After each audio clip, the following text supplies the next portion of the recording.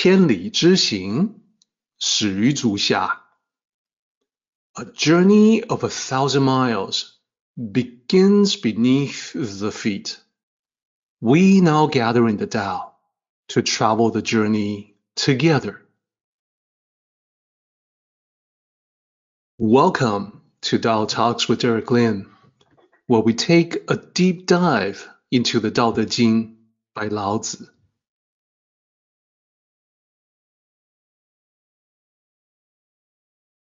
I would like to extend a warm welcome to you. Thank you for joining us.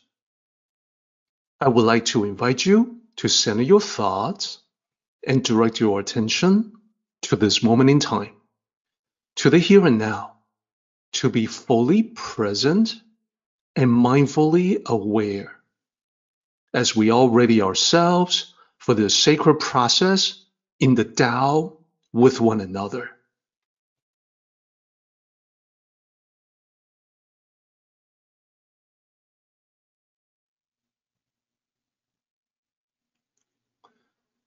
As we discussed previously, the chapter title is Favor and Disgrace. By now, we all know this is about the positive and negative feedback that we get in life.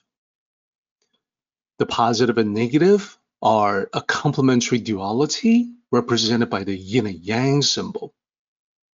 Feedback is a general term covering all possible reactions, verbal, attitudes, and so on. To handle the positive and the negative, Lao Tzu had very specific advice for us. We were able to finish our discussion of the chapter line by line. Let's do a quick recap on our discussion before moving on to the paraphrase and the full circle to really finish everything up. Here is the chapter. 16 lines. We were able to divide this up into multiple sections. And with the highlighting, you can see how those section divisions came to be. So we were able to explore deeply into both favor and disgrace. The key insights that we discussed previously, as a recap, is about how all the good and bad things that come in our direction, all the praise, all the criticism, they are hitting us at the outer layers of the self. A personal attack may hurt one's feelings, but notice that feelings come and go. Feelings are transient. Feelings don't last. They don't have lasting reality, unlike the true self. The true self is the point, the singular point that is you. It's the you that never changes no matter what. Nothing can be added to it. Nothing can be taken from it. So a disapproval that comes in, it's impacting your thoughts, your feelings, which change. It may also impact public perception. That is to say, other people see the disapproval. They may agree or disagree. Either way, it also doesn't last. And it also does not have any impact on the true self. Same thing with everything else. Even the things that we like compliments. Compliments will hit us in the ego, the sense of self-importance.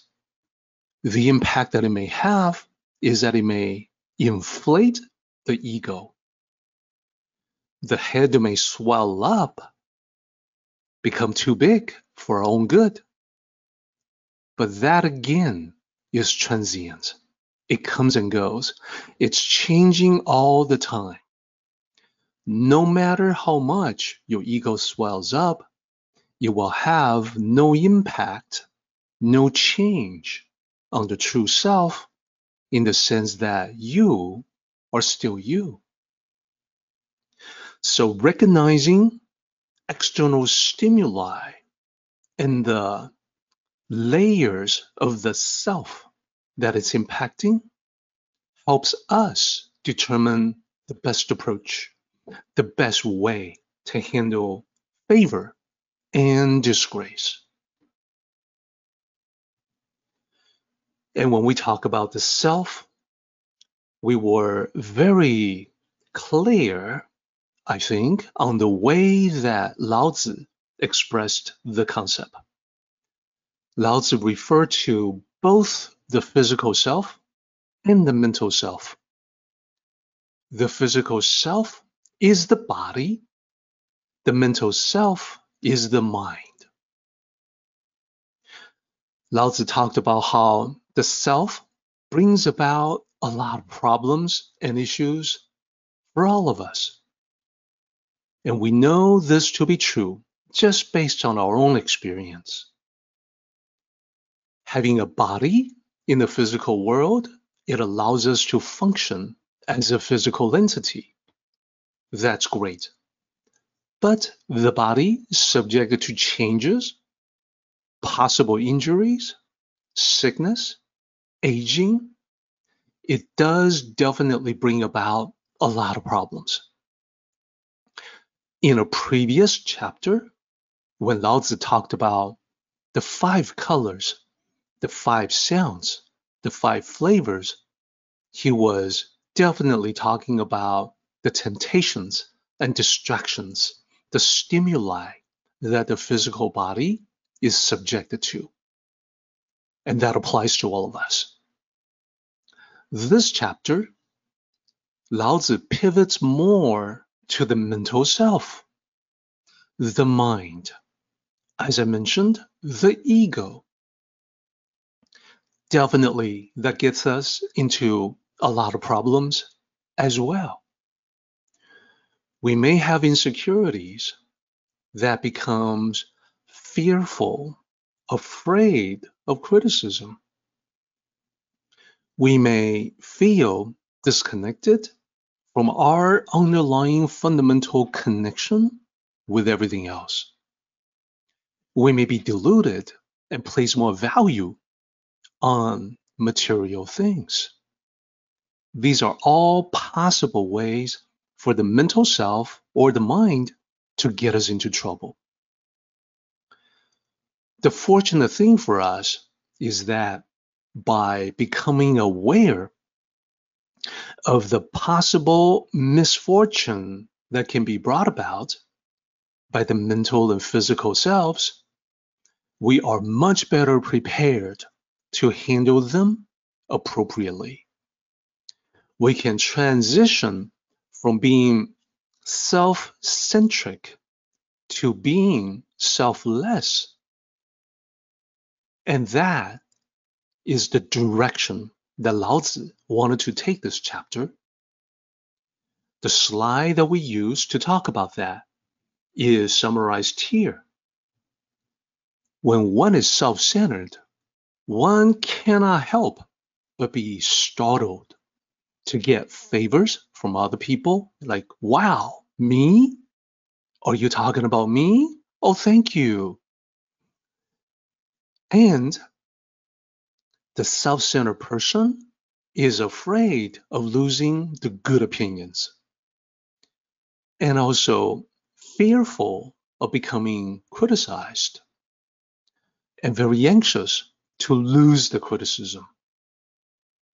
Over time, in the course of life, this leads to one misfortune after another, one bad judgment after another, suboptimal results over a lifetime, just disasters and misfortune.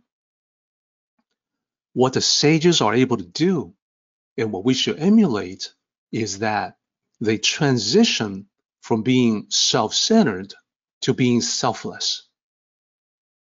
And specific terms for that, as you can see, from 有声 to 无声. The sages, transcending the self-centeredness, they're glad to have approval. They are aware of criticism, but they don't let themselves become overwhelmingly dependent on the good or bad opinions of others, becoming slaves, in a sense, to external validation. So, what about us? Do we also live for that external validation too much? If so, it's time to take another look at that. Because only when you are able to transition the care and value and love that you have for yourself, transition that to valuing, caring, and loving the greater self, a group, an organization, your family, social circle, a cause that you believe in. Only when you're able to make that transition from the self to the greater whole should you be trusted with responsibilities. That's the whole point. So the story we talked about last time about a king who was compassionate, who placed the interest of the people ahead of his own desires for power. He was able to let that go.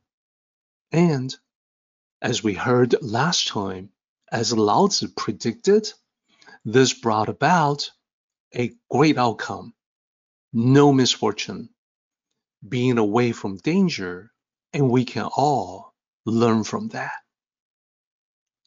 So that is the recap from our discussions from before. Now we are ready for the paraphrase. So we're about to paraphrase Tao Te Ching 13 as a way to demonstrate understanding by expressing the original meaning with our own words.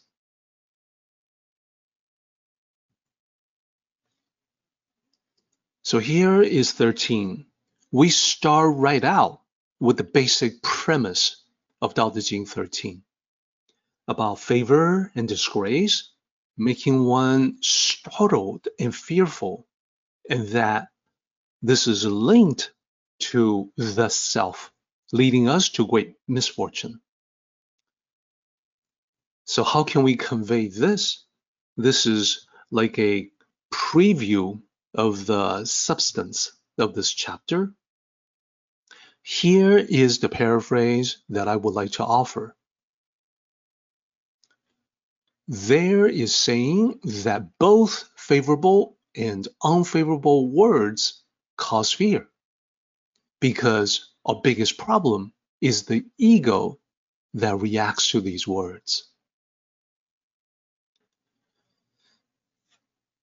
So as I mentioned, these are the main statements which then Lao Tzu goes on to explain in detail. He starts out with this concept in section 2 about favor and disgrace.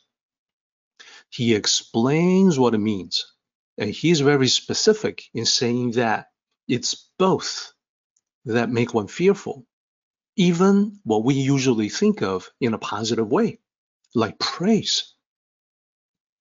And it's not just gaining the praise, it's also losing. It's not just getting the criticism, but also losing the criticism. So he is transcending beyond what ordinary people think about good and bad feedback. Here is the paraphrase I want to offer to express what he's saying. How can both favorable and unfavorable words cause fear? We think positive opinions are highly desirable, while negative opinions are to be avoided. we become so invested in them that gains and losses, whether positive or negative, become very big deals to us. We worry about them all the time, before and after judgment. That is why we say both favorable and unfavorable words cause fear. So I think that explains exactly what Lao Tzu meant. Then the next section is where Lao Tzu links the misfortunes that we come across in life to the self, that sense of being self-centric, becoming too invested in one's own self-importance, the ego. So here's the paraphrase I want to offer for his explanation.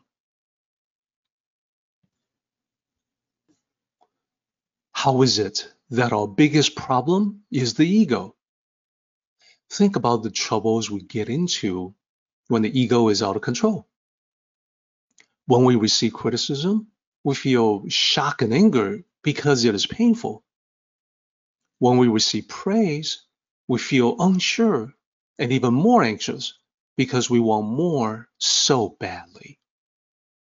These issues all go away when we dial down the sense of self-importance.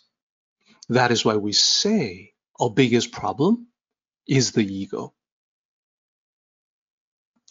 Now the final section. This is where Lao Tzu turns from praise and criticism to the bottom line, which is about how if the self is the cause of problems, what about those, like the sages themselves, who are able to transcend that? Well, then, they are able to take on responsibilities. So here is the paraphrase I want to offer for that. Therefore, the greatest rulers are the ones who can transcend the ego. Instead of being concerned about themselves, they feel only concern for the greater good. Similarly, the greatest individuals are the ones who love something greater than themselves. The family, the team, or community, they are the ones who can truly take charge for the good of all. Wise words from Lao Tzu, and I think very applicable and true to life. In my own experience, in my life, I have definitely seen great leaders who are selfless, as well as many leaders who are very much wrapped up in their own ego. So lastly, we have the full circle discussion. This is where we link the end of the chapter to the beginning and extract the final bit of wisdom from it.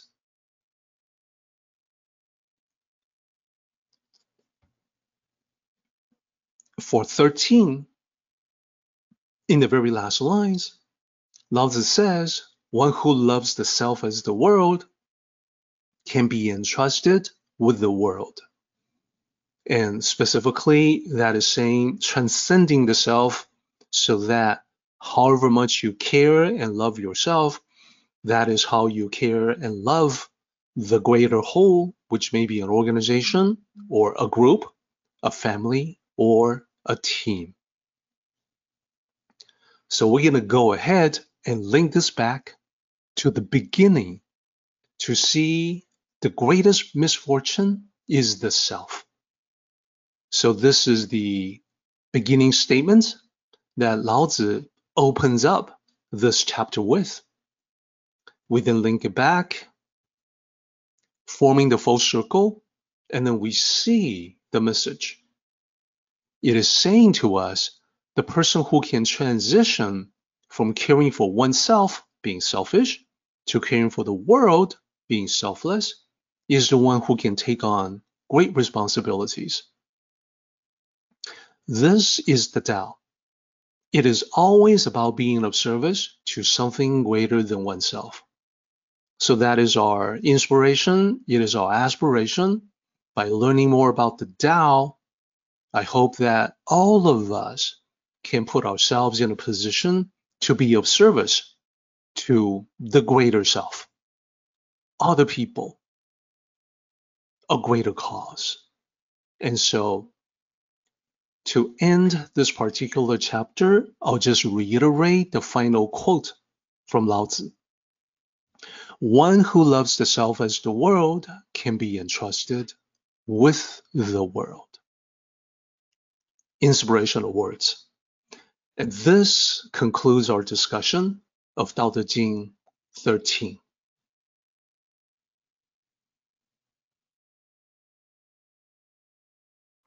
Our meeting has come to an end, but the journey continues on. Until next time, may the Tao fill you with peace and happiness.